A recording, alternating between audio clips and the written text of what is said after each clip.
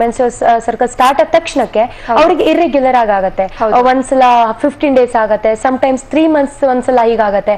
So ಈ ತರ ಆದಾಗ ಕೂಡ ಅದು PCOD ಅಂತ ಅನ್ಕೋಬೇಕಾ ಅಥವಾ ಅದು ಎಲ್ಲರಲ್ಲೂ ಆಗುವಂತದ್ದು ಸಾಮಾನ್ಯ ಲಕ್ಷಣ ಅಂತ ಅನ್ಕೋಬೇಕು ಹೇಗೆ? ಯಾಕಂದ್ರೆ ಪೀರಿಯಡ್ ಇರ್ರೆಗ್ಯುಲರ್ ಆಗತ್ತೆ ಅಂದ ತಕ್ಷಣಕ್ಕೆ ಎಲ್ರಿಗೂ ಟೆನ್ಷನ್ ಶುರುವಾಗುತ್ತೆ, PCOD ಬಂದ್ಬಿಟ್ಟಿದೆ ಅಂತ. ಇವಾಗ ಏನಾಗುತ್ತೆ, ಬೈ ಚಾನ್ಸ್ ಇವಾಗ 12 ಇಯರ್ಸ್ ಆವರೇಜ್ ಅಲ್ಲಿ ನಾವು ನೋಡಿದಾಗ ಎಲ್ಲ ಹುಡುಗಿರಲ್ಲಿ 10 to 12 years is the age when the menstruation starts. It is very ಇದು ತುಂಬಾನೇ ಮುಖ್ಯ. ಇವಾಗ ಪೀರಿಯಡ್ ಶುರು ಆಗಿದ್ಮೇಲೆ ಆದಷ್ಟು ಅದು ರೆಗ್ಯುಲರ್ ಆಗಿರ್ಬೇಕು. ಓಕೆ, ಇವಾಗ ಅಮ್ಮಂದ್ರೆ ಏನ್ ಮಾಡ್ತಾರೆ ಅಂದ್ರೆ 2-3 ತಿಂಗಳು ಇನ್ನ ಸ್ಟಾರ್ಟಿಂಗ್ ಇದೆ ಇಲ್ಲ ಅಂತ ಅನ್ಕೊಳ್ತಾರೆ, but that is not right. ಹಾಗೆ ಇವಾಗ ಮೆನ್ಸ್ಟ್ರುಯೇಷನ್ ಶುರು ಆದ್ರೆ ಅಂದ್ರೆ ಉಪಚಾರಗಳು ಕೆಲವು ಮನೆ ನಡೆಯುತ್ತೆ. ತುಂಬಾ ತುಪ್ಪ ತಿನ್ಸೋದು ಅಥವಾ ಅವರಿಗೆ ತುಂಬಾನೇ ಈ ಎಳ್ಳಿನ ಉಂಡೆಗಳೆಲ್ಲ ಕೊಡೋದು. ಎಳ್ಳು ಒಳ್ಳೇದು, ಆದ್ರೆ ಜಾಸ್ತಿ ಪ್ರಮಾಣದಲ್ಲಿ ಯಾವ್ದು ಒಳ್ಳೇದು.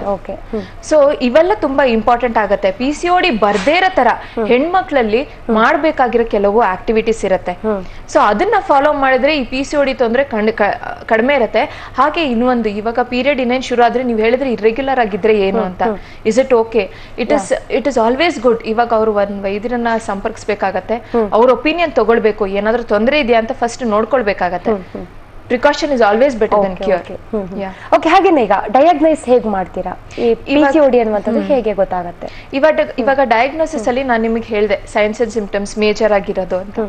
ಫಸ್ಟ್ ಚಿಹ್ನೆ ಬರೋದು ಅವ್ರಿಗೆ ಗೊತ್ತಾಗದ್ ಯಾವ್ದು ಕೂದ್ಲು ಉದ್ರದ್ದು ಆಗಿರ್ಬೋದು, ಅಥವಾ ಮುಖದ ಮೇಲೆಲ್ಲ ಕೂದ್ಲು ಬರೋದಾಗ್ಬೋದು, ಪೀರಿಯಡ್ ಇರ್ರೆಗ್ಯುಲರ್ ಆಗಿರೋದು. ಸೊ ಇವೆಲ್ಲ ಸ್ಟಾರ್ಟಿಂಗ್ ಸಿಂಪ್ಟಮ್ಸ್. ಅದ್ರ ಜೊತೆ ನಾವು ಅವ್ರು ನಮ್ಮ ಹತ್ರ ಬಂದಾಗ ನಾವು ಕೂಡ ಅದೇ ನೋಡೋದು. ಮೊದಲನೇದಾಗಿ ನಾವು ಇವಾಗ ಫರ್ಟಿಲಿಟಿ ಕ್ಯಾಲ್ಕುಲೇಟ್ ಮಾಡ್ತೀವಿ. ಅಂದ್ರೆ ಒಬ್ರಿಗೆ ಫರ್ಟಿಲಿಟಿ ಚೆನ್ನಾಗಿದೆಯಾ ಇಲ್ವಾ ಅಂತ ಕ್ಯಾಲ್ಕುಲೇಟ್ ಮಾಡೋದು ಅವ್ರ ಮೆನ್ಸ್ಟ್ರುಯಲ್ ಹಿಸ್ಟ್ರಿ ತಗೊಂಡು. ಸೊ ಇವಾಗ ಮೆನ್ಸ್ಟ್ರುಯೇಷನ್ ಕರೆಕ್ಟ್ ಆಗಿತ್ತು ಅಂದ್ರೆ ಅವ್ರ ಫರ್ಟಿಲಿಟಿ ಇಸ್ ಗುಡ್. ಅದ್ರ ಜೊತೆ ಎರಡನೇದು ನಾವು ನೋಡೋದು, ಇವಾಗ ಅವ್ರದ್ದು ಇವಾಗ ನಾನು ಹೇಳಿದ ತರ ಇವಾಗ ಟೆಸ್ಟ್, ಇವಾಗ ಕೆಲವು ಇನ್ವೆಸ್ಟಿಗೇಷನ್ಸ್ ಇರುತ್ತೆ. ಮೊದಲನೇದಾಗಿ ಇನ್ಸುಲಿನ್ ಇನ್ವೆಸ್ಟಿಗೇಟ್ ಮಾಡ್ಬೇಕಾಗತ್ತೆ. FSH ಆಗ್ಲಿ, LH ಆಗ್ಲಿ, ಇವೆಲ್ಲ ಒಂದು ಫಿಮೇಲ್ ಹಾರ್ಮೋನ್ಸ್. ಜೊತೆಗೆ ಇವಾಗ ಸ್ಕ್ಯಾನ್ ಗಳು ಬಂದಿದೆ. ಸ್ಕ್ಯಾನ್ ಅಲ್ಲಂತೂ ಅವರೇ ಕೊಟ್ಟಿರ್ತಾರೆ ಅಲ್ಲಿ that it is a polycystic ovarian syndrome ಅಥವಾ ಡಿಸೀಸ್. ಅಂಡ್ ಅವಾಗ್ಲೇ ಪೇಷಂಟ್ಸ್ಗೂ ಕೂಡ ಟೆನ್ಷನ್ ಆಗೋದು that there is something wrong with me. But ನಾನ್ ಹೇಳುದು that this is thing that can be cured with changing the life style. ಹಾಗೆ ಈಗ ಕೆಲವರಿಗೆ ಒಂದ್ ಮಗು ಆಗಿರುತ್ತೆ, ಸೆಕೆಂಡ್ ಬೇಬಿಗೆ ಟ್ರೈ ಮಾಡ್ತಾ ಇರುತ್ತೆ. ಈ ಪೀರಿಯಡ್ ಅಲ್ಲಿ ಏನಾದ್ರು PCOD ಆಗೋ ಚಾನ್ಸಸ್ ಇರತ್ತಾ? ಒಂದ್ ಮಗು ಆಗುವಾಗ ಏನು ಸಮಸ್ಯೆ ಇರಲ್ಲ ಅವರಿಗೆ, ನೆಕ್ಸ್ಟ್ ಒಂದ್ ಬೇಬಿ ಆದ್ಮೇಲೆ ಕೂಡ ಆ ಟೈಮಲ್ಲಿ ಚಾನ್ಸಸ್ ಇರುತ್ತೆ. ನೋಡಿ ಶ್ವೇತಾ, ಇವಾಗ ಹೇಳ್ತೀನಿ ನಾನು, this is a metabolic disorder ಅಂತ. ಮೆಟಬಾಲಿಕ್ ಡಿಸಾರ್ಡರ್ ಅಂದ್ರೆ ಏನು? ಇವಾಗ ನನಗೆ ಬೇಕಾಗಿರೋ ಇವಾಗ ನಾನು ಎಷ್ಟು food ತಗೊಳ್ತೀನೋ I should be able to digest it. ಜಾಸ್ತಿ ಪ್ರಮಾಣದಲ್ಲಿ ನಾನು ಫುಡ್ ತಗೊಂಡೆ ಅನ್ಕೊಳ್ಳಿ, I will not be able to digest it. ಅದು ಉಳ್ಕೊಳತ್ತೆ, ನನ್ನ ದೇಹದಲ್ಲೇ ಉಳ್ಕೊಳತ್ತೆ. ಅವಾಗ ದೇಹದಲ್ಲಿ ಇರ್ತಕ್ಕಂಥ ಅಂಗಗಳು ಮಾಡ್ಬೇಕಾಗಿರೋ ಕೆಲಸ ಏನಿದೆ ಅದ್ರ ಮೇಲೆ ಪ್ರೆಷರ್ ಬೀಳತ್ತೆ. ಸೊ ಅದ್ರ ಮೇಲೆ ಪ್ರೆಷರ್ ಬಿದ್ದಾಗ ಅದರದ್ದು ಒಂದು ಫಂಕ್ಷನಿಂಗ್ ಕೂಡ ವ್ಯತ್ಯಾಸ ಆಗತ್ತೆ.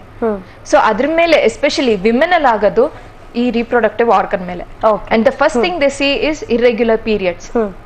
ಅದಕ್ಕೆ ಇವಾಗ ಮೆಟಬಾಲಿಸಿ, ಇವಾಗ ನೋಡಿ ಅವ್ರ ಫಸ್ಟ್ ಮಗು ಆದಾಗ if they were around 45 to 55 kilos ಇತ್ತು, ಫಾರ್ ದರ್ ಹೈಟ್ ಪ್ರಪೋರ್ಷನ್ ಇದ್ರು ಅವರು, there was no problem, everything was good. ಇವಾಗ ನಾವು 4 ಫ್ಯಾಕ್ಟರ್ಸ್ ನ ಕನ್ಸಿಡರ್ ಮಾಡ್ತೀವಿ. ಋತು, ಕ್ಷೇತ್ರ, ಅಂಬು, ಬೀಜ ಅಂತ.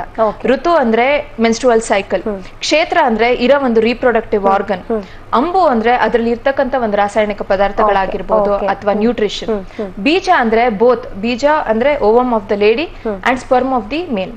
All of these 4 factors they have to be good. ಇದು ಚೆನ್ನಾಗಿರ್ಬೇಕು ಒಂದ್ ಗುಡ್ ಪ್ರಾಜನಿ ಬರಕ್ಕೆ ಅಥವಾ ಮಗು ಪ್ರೆಗ್ನೆನ್ಸಿ ಆಗಕ್ಕೆ. ಇವಾಗ ಈ 4ರಲ್ಲೂ ಯಾವ್ದಾರು ಒಂದ್ ವ್ಯತ್ಯಾಸ ಆದ್ರೆ it's a problem for continuing the pregnancy ಅಥವಾ ಟು ಬಿಕಮ್ ಪ್ರೆಗ್ನೆಂಟ್. ಈ PCOD ಯಲ್ಲಿ ಇವಾಗ ನಾನು ಹೇಳಿದಲ್ಲಿ 4ರಲ್ಲಿ ಯಾವ್ದಾರೋ ಒಂದು ಕೂಡ ತೊಂದರೆ ಆಗ್ಬಹುದು. ಫಸ್ಟ್ ಪ್ರೆಗ್ನೆನ್ಸಿಲಿ ಅವ್ರಿಗೆ ಏನೋ ಆಗಿರಲ್ಲ ಅನ್ಕೊಳ್ಳಿ, ಅದ್ರದಾದ್ಮೇಲೆ second ಪ್ರೆಗ್ನೆನ್ಸಿಗೆ they would put on wait. ಯಾವ್ದು ಎಕ್ಸರ್ಸೈಸ್ ಇಲ್ಲದೆ ಏನಾದ್ರೂ ಒಂದು ತೊಂದರೆಗಳಾದಾಗ ಅಥವಾ ಅವ್ರು ತಗೊಳ್ತಿರೋ ಔಷಧಿಗಳು ಕೂಡ ಅದರಿಂದ ಕೂಡ ಈ ಒಂದು PCOD ಪ್ರಾಬ್ಲಮ್ ಬರ್ಬೋದು. ಸೆಕೆಂಡ್ ಬೇಬಿ ಆಗಕ್ಕೆ they might be a problem. But ಇದು ಒಂಥರ ಏನು ಘೋರವಾಗಿರೋದು ಅಂತ ಏನಿಲ್ಲ. It can be seen, it can be treated. Okay, ಹಾಗೇನೆ PCOD ಅನ್ನುವಂಥದ್ದು ಇನ್ಫರ್ಟಿಲಿಟಿಗೆ ಕಾರಣ ಆಗತ್ತೆ ಅಥವಾ ಅದಕ್ಕೆ ರಿಲೇಟ್ ಆಗಿರತ್ತೆ ಅಂತ ಹೇಳ್ತಾರೆ. ಯಾವ ರೀತಿಯಾಗಿ ರಿಲೇಟ್ ಆಗಿರತ್ತೆ ಅದು? ಇವಾಗ ಏನಾಗತ್ತೆ, ನಾವು ನೋಡಿರೋ ಪ್ರಕಾರ 20 to 30 years ಇರ್ತಾರೆ ನೋಡಿ, ಆ age gap is suppose to B fertility age ಅಂತ. ಇದರಲ್ಲಿ they have the highest chances of produce good babies. ಇವಾಗ ಏನಾಗುತ್ತೆ, ಈ ಒಂದು ಏಜ್ ಗ್ಯಾಪ್ ಅಲ್ಲಿ ಸಂಶೋಧನೆಗಳ ಪ್ರಕಾರ 20 to 30% ಬರೇ ನಮ್ಮ ದೇಶದಲ್ಲಿ, ನಮ್ಮ ಭಾರತ ದೇಶದಲ್ಲಿ they suffer from PCOD. Okay. And this becomes A reason for infertility. ಇವಾಗ ನಾನು ಹೇಳ್ದೆ, ಇವಾಗ ಒಬ್ರದ್ದು ನಾವು ಬಂದಾಗ ನಾವು ಫಸ್ಟ್ ನೋಡ್ತೀವಿ ಅವ್ರ ಪೀರಿಯಡ್ ಮೆನ್ಸ್ಟ್ರುವಲ್ ಸೈಕಲ್ ಹೇಗಿತ್ತು, ಅವ್ರಿಗೆ ಫ್ಲೋ ಎಷ್ಟ್ ದಿನ ಆಗತ್ತೆ, ಮತ್ತೆ ಎಷ್ಟ್ ದಿನಕ್ಕೆ ಒಂದ್ಸತಿ ಆಗತ್ತೆ. ಇವಾಗ ಫ್ಲೋ ಇವಾಗ ಒಂದ್ ತಿಂಗಳು ಮಧ್ಯದಲ್ಲಿ 14th ಅಥವಾ 15th ಡೇ ಏನಾರ ಅವರಿಗೆ ಮ್ಯೂಕಸ್ ವೈಟ್ ಡಿಸ್ಚಾರ್ಜ್ ಆಗ್ತಿದ್ಯಾ ಅಂತ, ಇದನ್ನ ನಾವು ನೋಡೋದು ಓವ್ಯುಲೇಷನ್ ಕರೆಕ್ಟ್ ಆಗಿ ಆಗ್ತಿದ್ಯಾ ಇಲ್ವಾ ಅಂತ ನೋಡಕ್ಕೆ. ಇವಾಗ ಓವ್ಯುಲೇಷನ್ ಕರೆಕ್ಟ್ ಆಗಿ ಆಗ್ತಿದ್ರೆ, ಇವಾಗ ಗಂಡ ಹೆಂಡತಿ ಸೇರಿದ್ರೆ ಆ ಟೈಮ್ ಅಲ್ಲಿ they have chances of becoming pregnant. Okay, ಆಯ್ತಾ? So this tells the fertility calculation. By chance ಇವಾಗ PCOD ಅಲ್ಲಿ ಏನಾಗುತ್ತೆ, ಈ ಓವ್ಯುಲೇಷನ್ ಅನ್ನೋದೇ ಆಗಲ್ಲ. ಈ ಓವ್ಯುಲೇಷನ್ ಆದ್ರೂ ಕೂಡ it's not a very good ovulation, egg is not very good. ಆಯ್ತಾ? ಸೊ ಇವಾಗ ಓವ್ಯುಲೇಷನ್ ಆಗಿಲ್ಲ ಅಂದ್ರೆ ಅವಾಗ ಮೆನ್ಸ್ಟ್ರುವಲ್ ಸೈಕಲ್ ಕೂಡ it is not very regular. Okay. Menstrual cycle irregular ಇಲ್ಲದೆ ಇರುವಾಗ ಫರ್ಟಿಲಿಟಿಗೆ ಅದು ಡೆಫಿನೆಟ್ ಆಗಿ ಪ್ರಾಬ್ಲಮ್ ಆಗುತ್ತೆ. It leads to infertility. Okay okay doctor, ಇನ್ನಷ್ಟು ಇದ್ರ ಬಗ್ಗೆ ಚರ್ಚೆಯನ್ನ ಮಾಡ್ತೀನಿ. ಸಾಕಷ್ಟು ಕಾಂಪ್ಲಿಕೇಶನ್ಸ್ ಕೂಡ ಇದೆ ಅನ್ನುವಂಥದ್ದನ್ನ ಹೇಳ್ತಾ ಇದ್ರಿ, ಆ ಬಗ್ಗೆ ಚರ್ಚೆಯನ್ನ ಮಾಡ್ತೀನಿ. ವೀಕ್ಷಕರ, PCOD ಇಂದ ಯಾವೆಲ್ಲ ಕಾಂಪ್ಲಿಕೇಶನ್ಸ್ ಆಗುತ್ತೆ, ಹಾಗೇನೆ ಟ್ರೀಟ್ಮೆಂಟ್ ಏನಿದೆ ಆ ಬಗ್ಗೆ ಚರ್ಚೆಯನ್ನ ಮಾಡ್ತೀನಿ. ಅದಕ್ಕಿಂತ ಮುಂಚೆ ಈಗ ಒಂದು ಸ್ಮಾಲ್ ಬ್ರೇಕ್.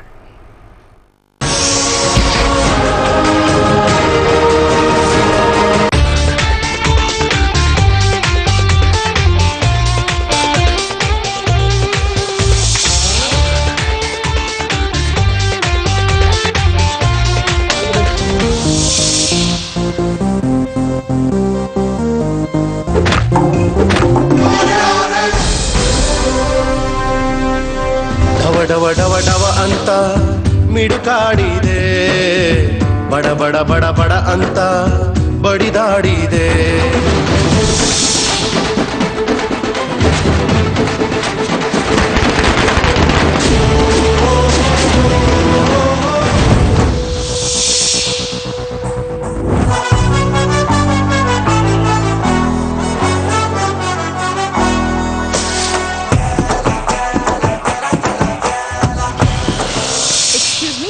ಭಾರತ್ ಸ್ಟೋರ್ ಎಲ್ಲಿದೆ? ಭಾವನಾತ್ಮಕವಾಗಿ ನಮ್ಮನ್ನ ಕೆದಕುವ ಕೆಣಕುವ ಚಿತ್ರ ಇದೆ.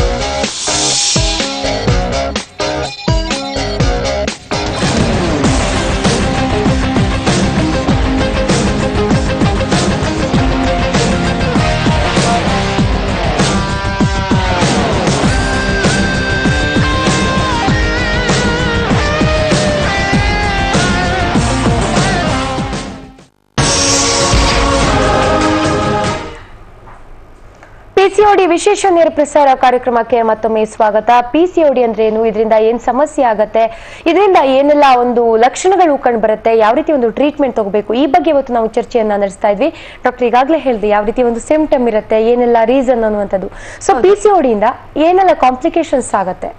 ಇವಾಗ PCOD ಇವಾಗ ಮೆನ್ಸ್ಟ್ರಲ್ ಇರ್ರೆಗ್ಯುಲಾರಿಟೀಸ್ ಇದೆ ಅನ್ಕೊಳ್ಳಿ, ಅವ್ರಿಗೆ ಪೀರಿಯಡ್ ಕರೆಕ್ಟ್ ಆಗಿಲ್ಲ, they might be taking hormonal tablets ತಗೊಳ್ತಿರ್ಬೋದು, ಅಥವಾ ಒಸಿಪಿಲ್ಸ್ ತರದ್ ಏನಾದ್ರೂ ತಗೊಳ್ತಿರ್ಬೋದು, ಅಥವಾ ತಗೊಳ್ದೇನೂ ಇರ್ಬೋದು. They can just be like that. ಇವಾಗ PCOD ನಾನು ಹೇಳ್ದೆ ನಿಮ್ಗೆ ಇದು ಮೆಟಬಾಲಿಸಮ್ ರಿಲೇಟೆಡ್ ಅಂತ. ಓಕೆ. ಇವಾಗ ಥೈರಾಯ್ಡ್ ಮೆಟಬಾಲಿಸಮ್ ಪ್ರಾಬ್ಲಮ್ ಇರುತ್ತೆ. ಬೈ ಚಾನ್ಸ್ ಥೈರಾಯ್ಡ್ ಮೆಟಬಾಲಿಸಮ್ ಇದೆ ಅನ್ಕೊಳ್ಳಿ, ಅವ್ರಿಗೆ ಹೈಪೋಥೈರಾಯ್ಡಿಸಮ್ ಆಗೋ ಚಾನ್ಸಸ್ ಇರುತ್ತೆ. ಜೊತೆಗೆ ಇವಾಗ ಬೇರೆದು ಇವಾಗ ಪಿಟ್ಯೂಟರಿ ಗ್ಲ್ಯಾಂಡ್ ಮೆಟಬಾಲಿಸಮ್ ಪ್ರಾಬ್ಲಮ್ ಆಗ್ಬೋದು, ಇನ್ಸುಲಿನ್ ಪ್ರಾಬ್ಲಮ್ ಆಗ್ಬೋದು, ಅಥವಾ it could be ಆಂಡ್ರಿನಲ್ gland metabolism problem ಆಗಿರ್ಬೋದು, ಅವ್ರ BP ಹೆಚ್ಚಾಗಿರ್ಬೋದು, ಹೈಪರ್ ಟೆನ್ಷನ್ಸ್ ಬರ್ಬೋದು, ಕೊಲೆಸ್ಟ್ರಾಲ್ ಲೆವೆಲ್ ಸ್ವಲ್ಪ ಹೆಚ್ಚಾಗಿರುತ್ತೆ. ಇನ್ಸುಲಿನ್ ಪ್ರಾಬ್ಲಮ್ ಆಗಿದ ತಕ್ಷಣ ಫಸ್ಟ್ ಕಾಣಿಸ್ಕೊಳ್ಳೋದು ಬ್ಲಡ್ ಗ್ಲೂಕೋಸ್ ಲೆವೆಲ್ ಹೆಚ್ಚಾಗಿ ಕಾಣಿಸ್ಕೊಳ್ಳೋದು. ಇದಲ್ಲದೆ ಇವಾಗ ನಾನು ಹೇಳ್ದೆ ಮೆಟಬಾಲಿಸಮ್ ಫಂಕ್ಷನ್ ಅಲ್ಲಿ ಏನಾದ್ರೂ ಪ್ರಾಬ್ಲಮ್ ಆದ್ರೆ ಫಸ್ಟ್ ಅದ್ರದ್ದು ಪ್ರಭಾವ ಬೀಳೋದು ಲಿವರ್ ಮೇಲೆ. ಸೊ ಲಿವರ್ ಮೆಟಬಾಲಿಸಮ್, ಲಿವರ್ ಮೇಲೆ ಏನಾದ್ರೂ ಅದ್ರದ್ದು ಫಂಕ್ಷನ್ ವ್ಯತ್ಯಾಸ ಬಿದ್ರೆ ಫಸ್ಟ್ ಇಟ್ ಗೆಟ್ಸ್ ರಿಲೇಟೆಡ್ ಅಂದ್ರೆ ಫಸ್ಟ್ ಹೇರ್ ಮತ್ತೆ ಸ್ಕಿನ್ಗೆ. ಇವಾಗ ಕೆಲವರಿಗೆ ಈ ಒಂದು PCOD ಪ್ರಾಬ್ಲಮ್ ಇರೋರಿಗೆ, ಕೆಲವರಿಗೆ ಕೂದಲು ಉದುರೋದು, ಅವಾಗ್ಲೇ ಮಾತಾಡಿದ್ವಿ ಇದ್ರ ಬಗ್ಗೆ. ಎರಡನೇದು ಏನ್ ಕಾಣಿಸ್ಕೊಳ್ಳುತ್ತೆ ಅಂದ್ರೆ ಇವಾಗ ನೈಗ್ರಿಕ್ಯಾನ್ಸ್ ಅಂತ ನಾವ್ ಹೇಳ್ತೀವಿ, ಬ್ಲಾಕ್ ಪ್ಯಾಚಸ್ ತರ ಕಾಣಿಸ್ಕೊಳ್ಳೋದು, ಕತ್ ಮೇಲಾಗ್ಲಿ, ಕಂಕ್ಲಲ್ಲಾಗ್ಲಿ, ಅಥವಾ ಗ್ರಾಯಿನ್ ರೀಜನ್ ಅಲ್ಲಿ ಆಗ್ಲಿ. ಅವ್ರೇನ್ ಅನ್ಕೊಳ್ತಾರ ದಪ್ಪ ಆಗ್ತಿದೀನಿ ಆ ಒಂದ್ ಕಾರಣದಿಂದ ಇದಾಗ್ತಿದೆ ಅಂತ. This is also related. ದಪ್ಪ ಆದ್ರೂ ಕೂಡ ಇದು ಕಾಣಿಸ್ಕೊಳ್ಳುತ್ತೆ. ಅದೇ ರೀತಿಲಿ ಈ ಒಂದ್ PCOD ಪ್ರಾಬ್ಲಮ್ ಇದ್ದಾಗ, ಒಂದ್ ಸ್ವಲ್ಪ ಹಾರ್ಮೋನಲ್ ಇಂಬ್ಯಾಲೆನ್ಸ್ ಇದ್ದಾಗ ಕೂಡ ಇದು ಕಾಣಿಸ್ಕೊಳ್ಳುತ್ತೆ. ಇದ್ ಅಲ್ದೆ ಇವಾಗ ಕಾಂಪ್ಲಿಕೇಶನ್ಸ್ ನಾವ್ ನೋಡಿದಾಗ ಇದನ್ನ ಹಂಗೆ ಬಿಟ್ರೆ, ಇವಾಗ ನಾನು ಹೇಳ್ದೆ ಎಂಡೋಮೆಟ್ರಿಯಂ ಎಂಡೋಮೆಟ್ರಿಯಮ್ ಇವಾಗ ಬೆಳೆಯೋದು ಇದರಲ್ಲಿ ಒಂದು ಪ್ರಾಬ್ಲಮ್ ಇರುತ್ತೆ ಅಂತ. ಬೆಳೆಯೋದು ತುಂಬಾನೇ ಸ್ಲೋ ಆಗಿ ನಡೀತಿರುತ್ತೆ. ಎಂಡೋಮೆಟ್ರಿಯಮ್ ತುಂಬಾ ಉಳ್ಕೊಂಡ್ರು ಕೂಡ ಇಟ್ ಕಾಸಸ್ ಅದರದ್ದೇ ಒಂದು ರಿಲೇಟೆಡ್ ಪ್ರಾಬ್ಲಮ್ಸ್ ಆಗ್ಬೋದು. So these are some of it PCOD complications ಹೇಳೋದು. ಜೊತೆಗೆ ಮೇಜರ್ ಆಗಿ ಕಾಣಿಸ್ಕೊಳ್ಳೋದು ಇದ್ರಲ್ಲಿ ಅಂದ್ರೆ ಒಬೆಸಿಟಿ. ಏನಕ್ಕಂದ್ರೆ ಡೈಜೆಸ್ಟ್ ಮಾಡ್ಕೊಳಕ್ಕೂ ಆಗ್ತಿರತ್ತ. PCOD ಪ್ರಾಬ್ಲಮ್ ಇರೋದ್ರಿಂದ ಆ ಒಂದು ಒಬೆಸಿಟಿ ಅಥವಾ ಮೆಟಬಾಲಿಕ್ ರಿಲೇಟೆಡ್ ಆಗಿರೋದ್ರಿಂದ they don't take good food also.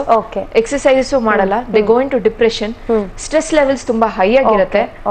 ಏನಕ್ಕಂದ್ರೆ ಇವೆಲ್ಲ ಒಂಥರ ಲಿಂಕ್ ಆಗಿ ಲೀಡ್ಸ್ ಟು ದಟ್. ಹಾಗೇನೆ ಇನ್ಫರ್ಟಿಲಿಟಿಗೆ ಕೂಡ ಇದು ಕಾರಣ ಆಗುತ್ತೆ. Definitely ಇನ್ಫರ್ಟಿಲಿಟಿಗೆ that is the major. ಅದರದ್ದು ಒಂದು ಕಾಂಪ್ಲಿಕೇಶನ್ ಗಿಂತ ಅದೇ ಒಂದು ಮೇಜರ್ ಸಿಂಪ್ಟಮ್ ಆಗೋಗುತ್ತೆ. ಓಕೆ. ಸೊ ಹಾಗಿದ್ರೆ ಈಗ PCOD ಅನ್ನುವಂಥದ್ದು ಬಂದ್ರೆ ಒಂದ್ಸಲ ಬಂದು ಟ್ರೀಟ್ಮೆಂಟ್ ತಗೊಂಡ್ರೆ ಮತ್ತೆ ವಾಪಸ್ ಬರುತ್ತೆ, ಆ ತರದ್ ಏನಾದ್ರು ಇದೆಯಾ ಇದರಲ್ಲಿ PCOD? ಹೌದು, ಡೆಫಿನೆಟ್ ಆಗಿ. ಇವಾಗ ನಾನು ಹೇಳ್ದೆ ಇವಾಗ ಮೆಟಬಾಲಿಸಮ್ ರಿಲೇಟೆಡ್ ಅಂತ. ಇವಾಗ ಬೈ ಚಾನ್ಸ್ ಅವ್ರೇನೋ ಟ್ರೀಟ್ಮೆಂಟ್ ತಗೊಂಡಿದ್ದಾರೆ, ಮಗು ಆಗಿದೆ ಅವ್ರಿಗೆ, ಆದ್ರೆ ಅದನ್ನ ಮತ್ತೆ ಬಿಟ್ಟಿದ್ದಾರೆ. ಔಷಧಿ ಬಿಟ್ಟಿದ್ದಾರೆ ಅಂತ ಅಲ್ಲ, ಅವ್ರು ಮಾಡ್ಬೇಕಾಗಿರೋದು ಇವಾಗ ನಾನು ಹೇಳ್ದೆ ಇದು ಲೈಫ್ ಸ್ಟೈಲ್ ರಿಲೇಟೆಡ್ ಅಂತ. ಅಂದ್ರೆ ಲೈಫ್ ಸ್ಟೈಲ್ ಚೇಂಜಸ್ ಮಾಡ್ಕೊಂಡಿಲ್ಲ ಅಂದ್ರೆ they are definitely get back. Okay.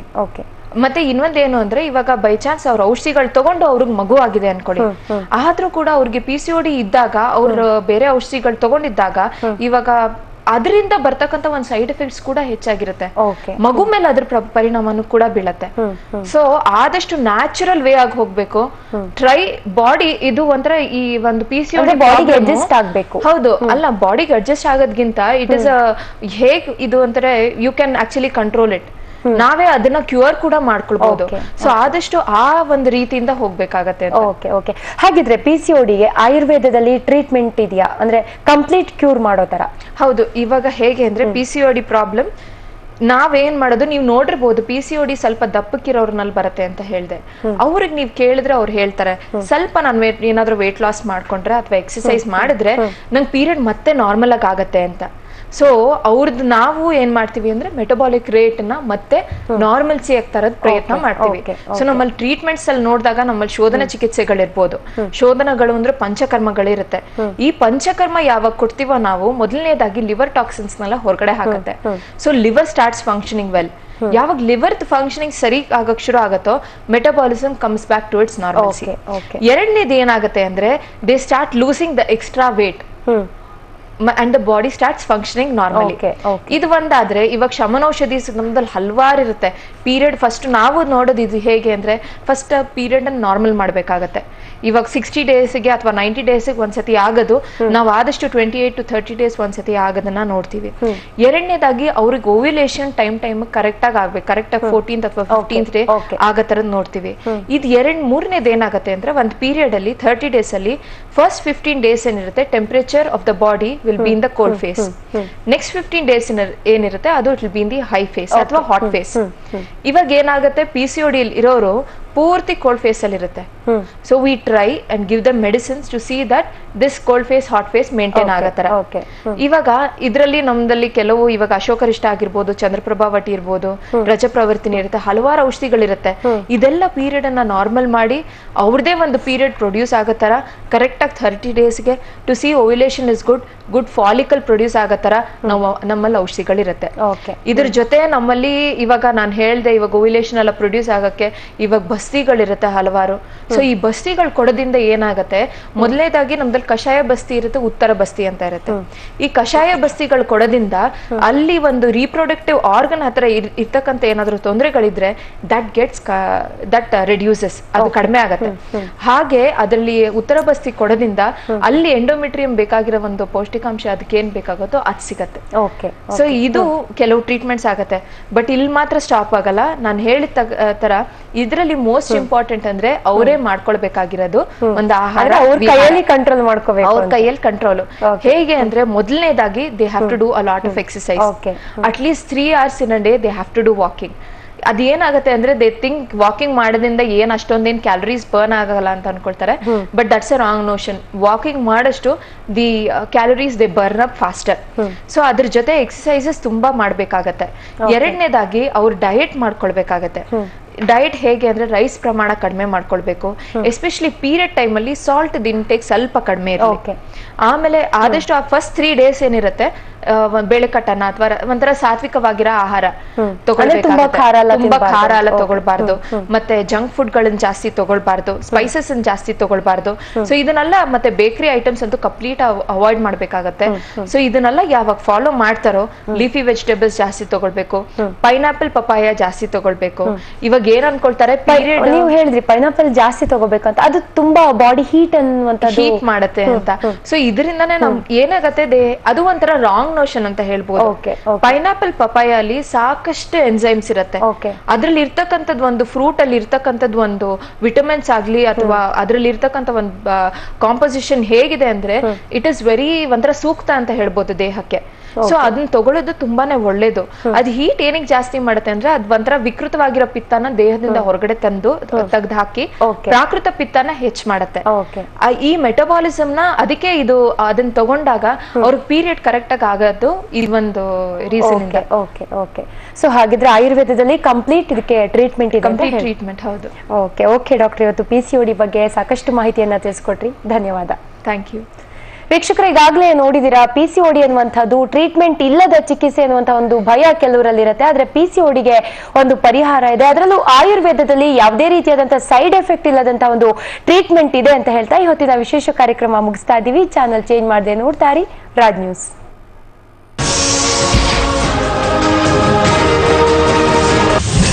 ಅವರು ದಾರಿ ತಪ್ಪಿದ ಯುವಕರು,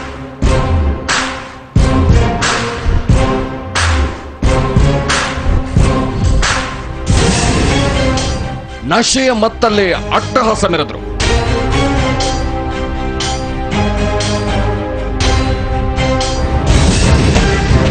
ಚಿಲ್ರೆ ಕಾಸಿಗೆ ಮಾಡಿದ್ರು 5 ಮರ್ಡರ್.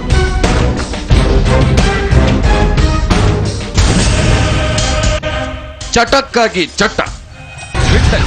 ಇಂದು ರಾತ್ರಿ 10:30ಕ್ಕೆ.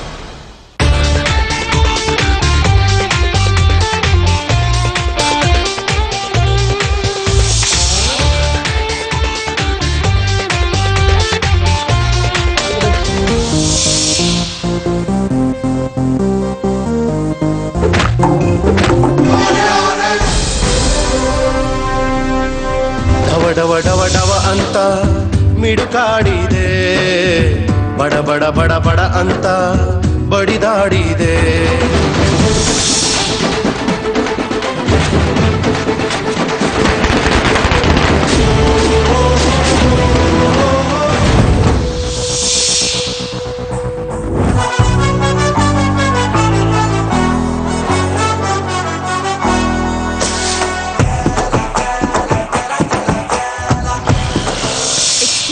ಇಲ್ಲಿ ಭಾರತ್ ಸ್ಟೋರ್ ಎಲ್ಲಿದೆ? ಭಾವನಾತ್ಮಕವಾಗಿ ನಮ್ಮನ್ನ ಕೆದಕುವ ಕೆಣಕುವ ಚಿತ್ರ ಇದೆ.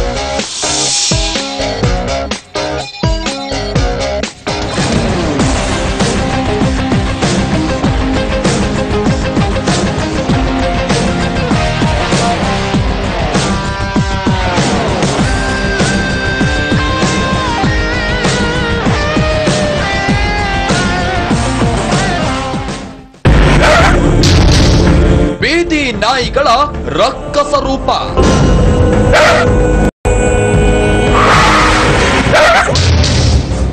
ನಂಬಿಕೆಯ ಪ್ರಾಣಿ ಬದಲಾಗೋದ್ಯಾಕೆ?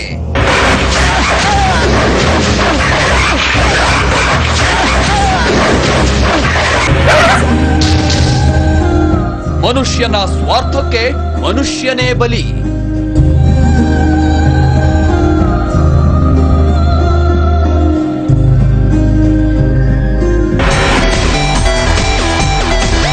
ರಾಜ್ ನ್ಯೂಸ್ ರಹಸ್ಯ ಕಾರ್ಯಾಚರಣೆ. ನಾಯಿಗಳನ್ನ ಸಂತಾನಹರಣ ಮಾಡೋದಕ್ಕೆ ಅಂತ ತಗೊಂಡೋಗ್ತಾರೆ. ಬನಶಂಕರಿ ತಗೊಂಡೋಗಿದ್ರೆ JP ನಗರದಲ್ಲಿ ತಂದ್ಬಿಡ್ತಾರೆ. Suddenly in a few days, if some people are finding that dogs are attacking humans, we should actually find out what is the true reason for it.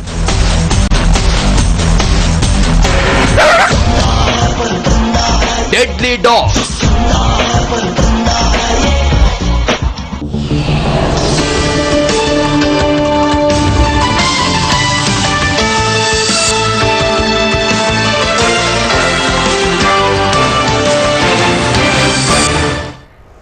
Raj ನ್ಯೂಸ್ಗೆ ಸ್ವಾಗತ. ನಾನು ಶ್ವೇತಾ ಭಟ್. ಈಗ ಹೆಡ್ಲೈನ್ಸ್. ಜಯಲಲಿತಾ ಖ್ಯಾತೆ ತೆಗೆಯೋದು ಸರಿಯಲ್ಲ. ತಮಿಳುನಾಡು ಕೇಳಿದ ತಕ್ಷಣ ಕಾವೇರಿ ನೀರು ಬಿಡೋಕ್ಕಾಗಲ್ಲ. ಸುಪ್ರೀಂನಲ್ಲಿ ಕಾನೂನು ಹೋರಾಟಕ್ಕೆ ಸಿದ್ಧ ಅಂದ್ರು ಸಿದ್ದರಾಮಯ್ಯ. ಕಾವೇರಿ ನದಿ ನೀರು ಹಂಚಿಕೆ ವಿವಾದ. ಜಯಲಲಿತಾ ಇವನಿಗೆ ಯಾಕೆ ಡಿಟೆಕ್ಟ್ ಮಾಡದೆ ಕೇಸು ಅಂತೇಳಿ it was very touching story in my life. ನಾನು ಇದನ್ನು ಒಂದ್ಸರಿ ನಾಗಶೇಖರ್ಗೆ ಹೇಳಿದಾಗ ಅವ್ರು ಹೇಳಿದ್ರು, ಸರ್ ಇದನ್ನು ಖಂಡಿತ ಸರಿ. ಯಾಕೆ ನನಗೆ ಅವ್ರದ್ದು ಸಂಜು ಬೇಟ್ಸ್ ಗೀತ ನೋಡಿ ಭಾಳ ಸಂತೋಷ ಆಗಿತ್ತು. ಅಂದರೆ ನಾನು ನಾಗಶೇಖರ್ ಒಂದು ಹೇಳಿದ್ದೆ, ಈ ಸಿನಿಮಾದಲ್ಲಿ